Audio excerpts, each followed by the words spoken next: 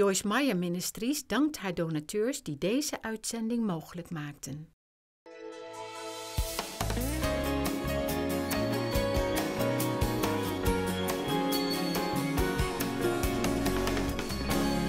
We literally, and I don't mean it to sound negative at all, but we kind of live in a war zone. There's wars in the earth. Everywhere you go today, there's battles, battles, battles, battles. Wars in the government, wars in third world nations, wars all over the place. There's warfare in our mind. Our spirit knows what's right, but the enemy will try to come against our mind. Has anybody had any warfare against your mind even just today? Well, so do I. And the interesting thing about it is you never know exactly what day it's going to hit you or how bad it might be. For some reason yesterday, I just had a bunch of weirdness going on in my head. It was like, I mean, I saw everything that was wrong with everybody. You ever have days like that? It's like all day I'm fighting. I'm not a fault finder. I'm not a fault finder. I'm not a fault finder. I'm not a fault finder.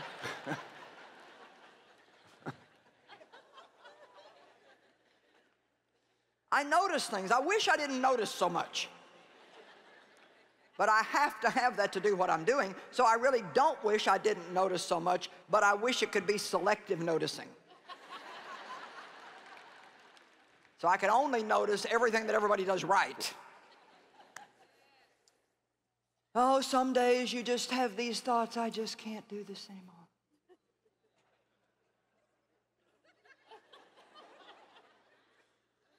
And the devil's thinking, whoopee.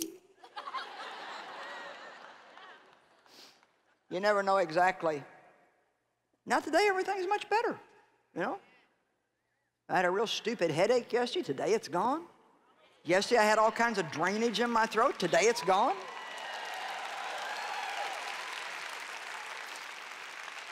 But here's the thing. I acted just as nice yesterday as I am today. Today it's just a little easier. We don't get a pass because we don't feel good.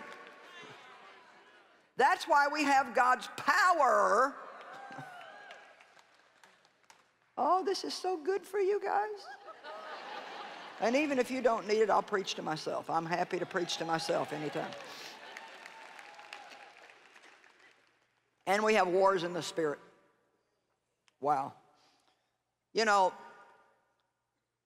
there's this earth that we see, and then we hear heaven talked about, but there's all kinds of atmospheric space between there and here, and that's where these evil spirits dwell. And although we don't see demons, and you know, sometimes when you think about the devil and demons, you conjure up these pictures of all these weird things you see on TV or whatever. Well, you know, I don't even want you to think like that. What I want you to do is recognize the influence of the enemy. Don't be going around trying to find a demon everywhere and cast him out. Recognize the influences of demonic work. Amen? When I complain, it's not God. When I'm tempted to be selfish, it's not God. When I get mad and I refuse to forgive, it's not God. When I give away the best that I have because I feel like God's leading me to, even though I don't want to, it's God. When I go ahead and keep my commitment to somebody, even though I'm hurting so bad, I feel like I'm going to die, that's God. You know, you guys are so much smarter than what you might think you are. I mean, I could give you a what's God and what's the devil test, and every one of you would pass. You would. You know. We know. We're not dumb. We know. Because we have the mind of Christ. The only thing we need is action. And to be vigilant. And actually, to tell you the truth, although it, you know, your flesh might be saying this just sounds a little bit like a lot of hard work. But your spirit, if you pay attention to what's going on in your spirit right now, you feel an excitement, a life, an enthusiasm in you, because nobody wants to be walked all over all the time. Nobody wants the enemy to take advantage of them and rule them. We're built by God to rule and reign. You will reign as kings in life through Jesus Christ, the Bible says. Reign and rule as kings in life through Jesus Christ. When Adam was put in the garden, God told him to manage it, to take care of it. It was his domain. You're in authority here. We know about 2 Corinthians 10, 4 and 5 that says the mind is attacked with reasonings and theories and all kinds of wrong thoughts. The weapons of our warfare are not physical weapons of flesh and blood, but they are mighty before God for the overthrow and the destruction of strongholds. We have weapons. This is a weapon. You know, I don't think I ever walk out here without this in my hand. Even if I'm not going to use it. Even if I'm not going to look up something or I'm doing something in the service that I don't need it for, I carry it because I think it's a threat to the enemy. Just by me carrying it around, I'm saying I depend on this. My life is in this. This is my life. You need to value your Bible. I think there's a benefit in just carrying it around, especially if you really believe what's in it. So the Word of God is a weapon. Praise and thanksgiving is a weapon. There's nothing that irritates the enemy anymore when he's coming against you and you just sit down and open your mouth and give thanks for everything you can think of. That's a way to do warfare.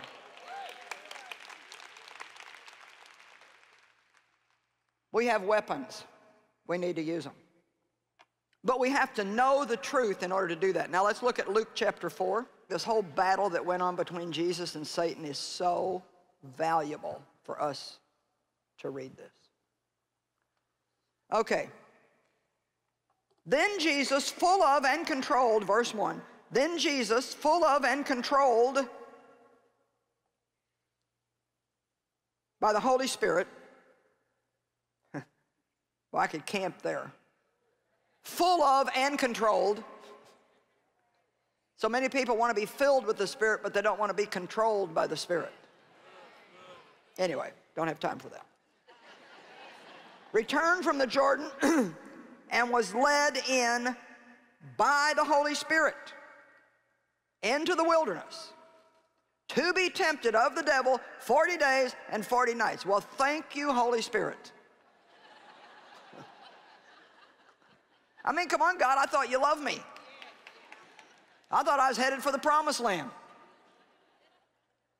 But you know what? When you come out of Egypt, which is turning your back on sin and accepting the life of Christ, you head for the promised land, but we all have to take a trip through the wilderness.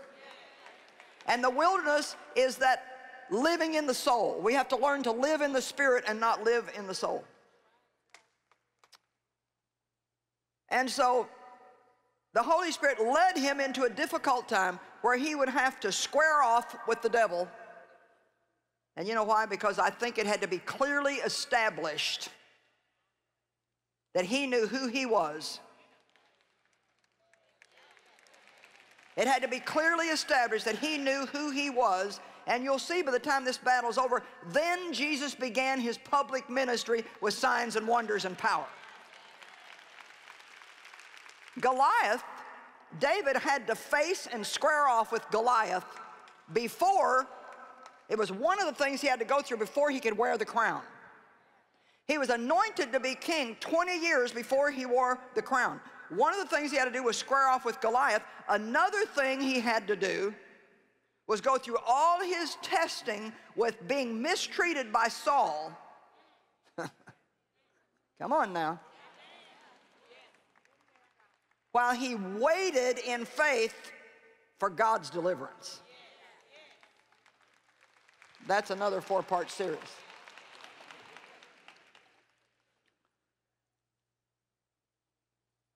And during those days he ate nothing, and he was hungry. And verse 3 says, then the devil said to him. You ever notice that sometimes the devil waits till you're down? I don't know about you, but he talks to me more when I'm really tired than when I'm not. Then the devil said to him, if you are the Son of God, and I love that because he was attacking his identity. Well, if God loves you, then why do you have this problem?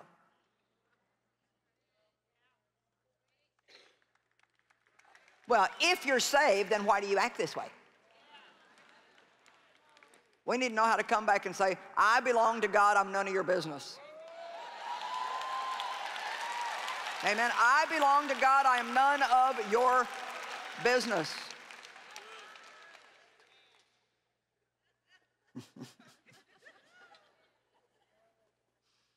If you are the Son of God, then order this stone to turn into a loaf of bread. And Jesus replied to him, it is written. It's the only answer you ever need to give the enemy. It is written.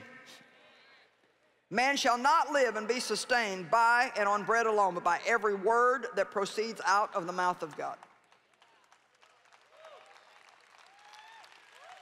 Then the devil took him up on a high mountain and showed him all the kingdoms of the habitable world in a moment of time, in the twinkling of an eye. And he said to him, now watch this, to you I will give all this power and authority. He already had power and authority. And their glory, all their magnificence, excellence, preeminence, dignity, and grace. Now watch this. For it has been turned over to me, and I will give it to whomever I will. Who turned it over to him? Adam. But little did he know he was squaring off with the only person that could ever take it back. Boy, so much happened in that wilderness in those 40 days. Verse 7, therefore, if you will do homage to and worship me just once. I love the just once lie. Oh, come on. It's just once, and everybody else at work does it. Come on now. I mean, come on. It's, you know, it's just a little sin. You know what a compromise is? It means to go just a little bit below what you know is right. Little bit. The little bit lie. The just once lie. If you'll just bow down to me just that once. Well, that once was all it would have taken. And we wouldn't be here today. Think about the price that would have been paid if he would have bowed down to the just once lie. And Jesus replied, I love it, get behind me, Satan. There you go. Come on, you can do this just once. I mean, everybody else does it. Get behind me, Satan. He opened his mouth and he put the enemy in his place. Ooh, buddy.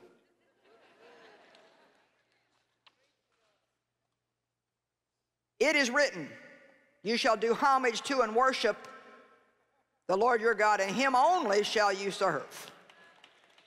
Verse 9, then, you notice he doesn't give up easy. Then he took him to Jerusalem and set him on a gable of the temple and said to him, if you are the Son of God, another attack on identity, that's a big one with the enemy. If you are the Son of God, cast yourself down from here, for it is written, now the devil's quoting scripture to him. He's like, okay, you want to play that game? I know some of that stuff too. You know, the enemy can quote scripture to you out of context at the wrong time. For it is written, he will give his angels charge over you to guard and watch over you closely and carefully, and on their hands they will bear you up, lest you strike your foot against a stone. And Jesus said, the scripture says, you shall not tempt the Lord your God. Okay, verse 13. It's important to see this. And when the devil had ended the complete cycle of temptation, you have to understand that sometimes these trials and temptations and troubles come in cycles. It's like a train, you know, there's many cars to it. And you got to stand firm for more than 5 minutes or an hour. When he had completed the cycle of temptation, now this is not good news, but you got to see this. He temporarily left him, that is, stood off from him until another more opportune and favorable time. Oh, really? I thought we had this finished. See, he's always watching for an opportunity. We have to get smart enough to not keep giving him open doors. Come on now. We have to get smart enough to stop giving him open doors. Now, you know, it's up to you what you want to do with this message. It's totally up to you. You can continue to be wimpy and pitiful and pathetic, and I can't, it's too much, and somebody needs to fix this, and somebody needs to do this. Or you can say, look, I know who I am in Christ. I've been informed. I have power. I have authority. I'm going to take responsibility for my life, and I am going to be what God wants me to be, do what he wants me to do, and have what he wants me to have. Amen. And you don't have to become devil-minded. Whatever you do, don't think and talk about the devil all the time. Just know that you have authority over him. Learn to recognize his fruit and resist him at the onset. Man, if every believer could hear this about 2 days after they're saved.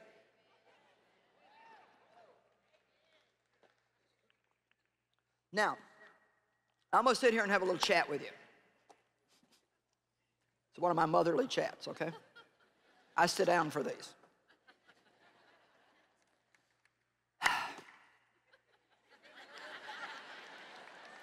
Now, I have had something on my heart, and I'm going to be doing more teaching on this, but I'm going to try it out on you.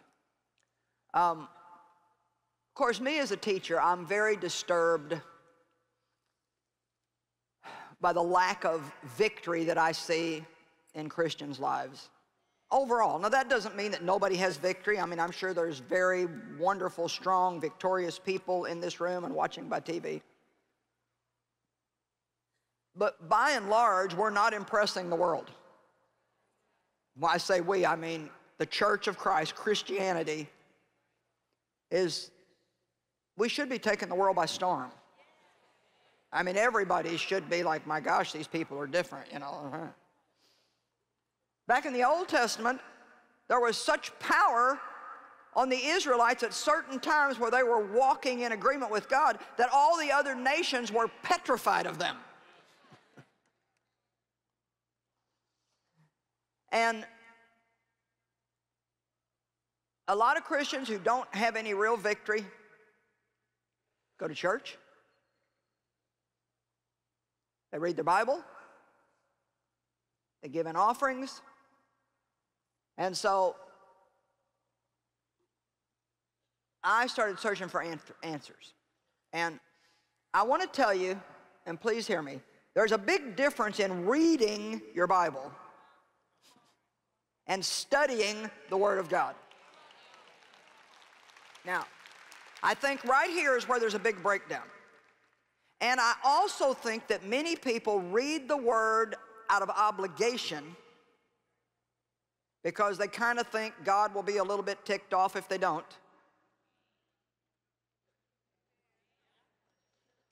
Put your time in. How many years did I read my chapter a day? I couldn't have told you 5 minutes after I read it what it said. But I felt nice because I read it. And then I got on one of these read the Bible through in a year programs. And I mean, that's a great goal. I'm not saying don't have it, but my motivation was all wrong. I was just trying to conquer something so I could say with everybody else in the group, I'm reading the Bible through in a year. I didn't go to it to learn anything. I just went to it for, not even for quality, but for quantity. Had to read 6 chapters a day to keep up and get it all done in a year, and that's all I cared about was getting the 6 chapters done. One day the Holy Ghost said to me when I was done, so what'd you learn? And I'll never forget what God put on my heart. I would rather you read 1 verse and meditate on it till you get something out of it. So don't ever approach the word for quantity. Always approach it for quality. When you pick this up to read it, now I'm getting ready to say something that you need.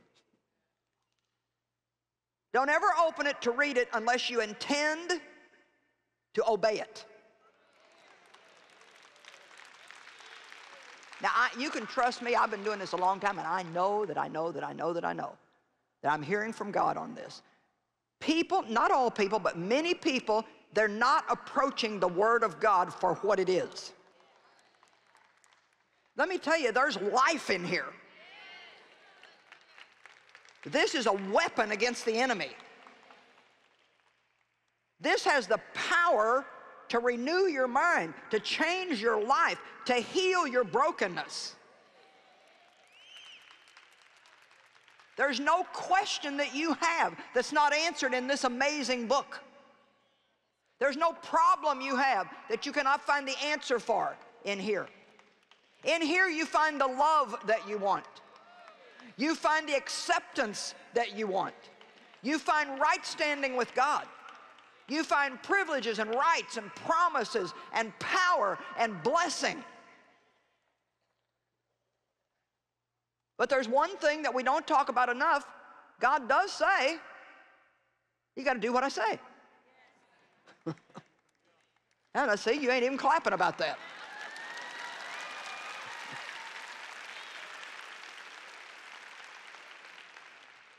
Yes, there's grace, and we get nothing without the grace of God. Everything that we get is by the grace of God, but that doesn't mean that we don't have a part. You see, I know who I am in Christ now. I know. And I was so guilty and condemned and had so much shame and felt so bad about myself for so many years, even as a Christian. Well, Joyce, how did you get over it? Studying. Studying, writing out in longhand every scripture in the Bible about righteousness, about no condemnation, about being delivered from shame, looking up words in the dictionary, looking up words in the Vine's Concordance, studying, reading books, listening to CDs, confessing that I was the righteousness of God in Christ. You say, how long did it take? A few years, but I got it. I got it. And now the devil cannot do that to me anymore because it's not just up here, it's in me.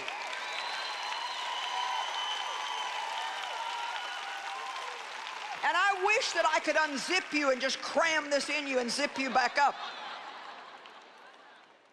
But I have to be honest with you and tell you that I cannot.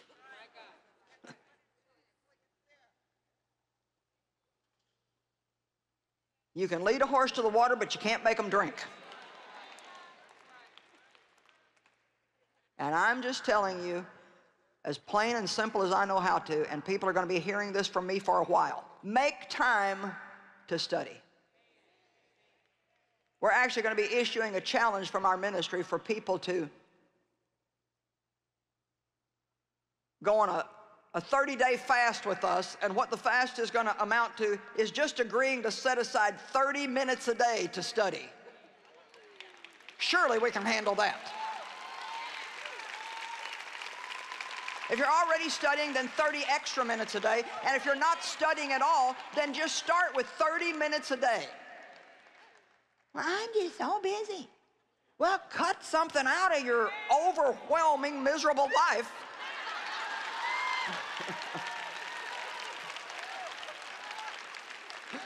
Don't make me come down there and get you.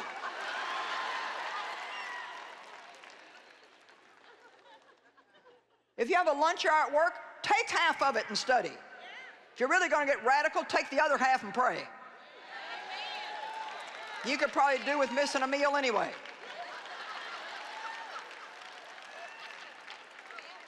Or eat real fast and then spend the rest of your time. Let me tell you something. Now look at me. We find the time to do what we really want to do.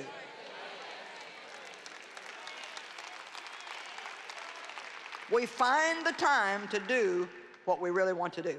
You know the best way to get the most value out of something like this, or even when you watch me on TV?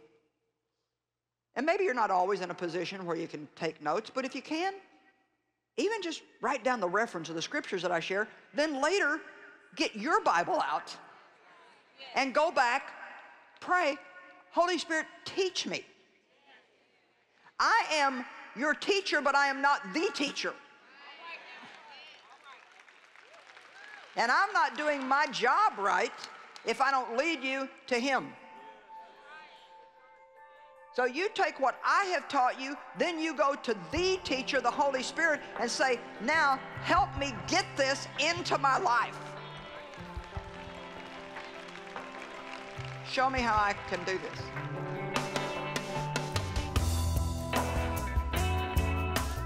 You know, we really do need to remind ourselves daily that we have power and authority in Christ to overcome situations in life.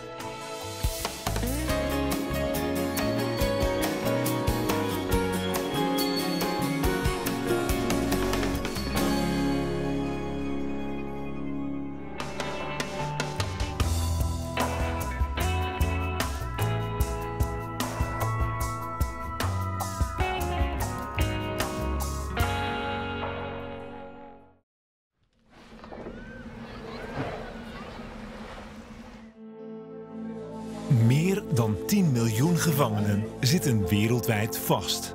It's a hostile territory, prison. And I'm speaking proof of that. Zij die achter zulke muren leven zijn mensen. En Jezus vraagt ons om naar hen om te kijken. I'm here for third-degree burglary. I have a lengthy sentence of 400 months. The judge looked at me and said, I'm going to sentence you to spend the rest of your natural life plus 20 years behind these prison walls. A lot of people don't have family here, so they feel forgotten. There's not a lot of people beating the door down to get in here to see us.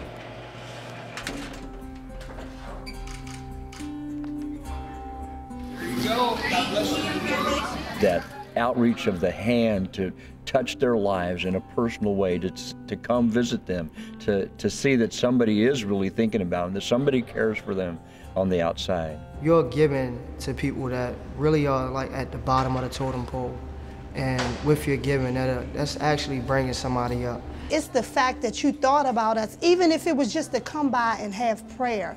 We just feel loved, you know, that we're not pieces of garbage, you know, thrown away, that somebody does value us still, and that there is hope. There's hope for us. Tot nu toe hebben we meer dan 3600 gevangenissen bezocht. Zijn er meer dan 3 miljoen cadeautasjes uitgedeeld. En meer dan 139.000 gevangenen hebben voor een leven met Jezus gekozen.